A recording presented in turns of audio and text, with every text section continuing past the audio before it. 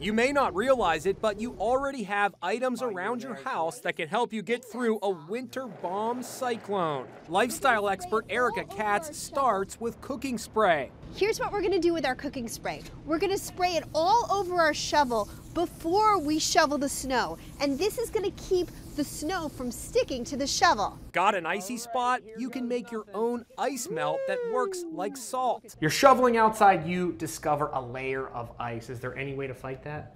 So there are two things that everybody has in their house: dish soap and rubbing alcohol. You're gonna take a teaspoon of dish soap and a tablespoon of rubbing alcohol, pour it in a large bucket. All right, get some hot water here. Then put about a gallon of hot water in there. So now we're gonna take our mixture and pour it over your icy surface. All right, here goes nothing. Look at that. Woo! No more ice. Look at that. If you have a car like this one that's been sitting here and you need to get out, dig a little space by the tire, and then you want to put some kitty litter down because this is going to create traction, and then you'll be able to pull the car right out. You can even make your own hand warmers. Erica, what the heck are we doing with a sock and rice? So to stay warm in the winter, you're going to make hand warmers, neck warmers, anything you want. You're going to take the rice, put it in a cotton sock, Okay. put it in the microwave for about a minute, Okay. and then So here we go.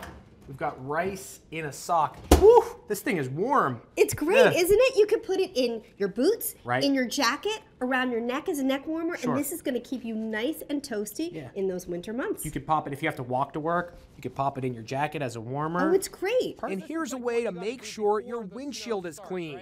So before the snow starts, you want to put a tarp over your windshield. That way it's going to protect your windshield from snow, ice, and anything else that comes. And for shoveling, the right shovel can make a big difference. We went to Lexington Hardware in New York City. What's the best one? So this is actually called our back saver shovel. It has a little bend in the handle and an easy grip, so you're not bending down so much. You can really stand up, and it's a lot easier for you to shovel. Yeah, look, you can kind of be upright and shovel that way. Yep, a lot easier.